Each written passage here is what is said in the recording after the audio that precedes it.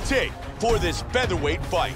Aldo is 2 years his elder. McGregor is 2 inches taller. He will have a 4-inch reach advantage. Jose Aldo, Conor McGregor. Ready. And here we go. Fight scheduled for 3 5-minute rounds. White trunks for McGregor, black trunks for Aldo.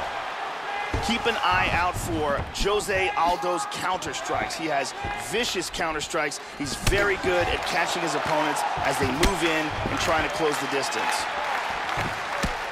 Aldo with a big hook. Aldo is really starting to bleed now, Mike. Oh my goodness! Can he hang on? And he's getting rocked here early.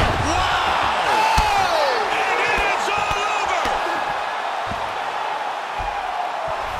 Beautiful knockout here early in the first.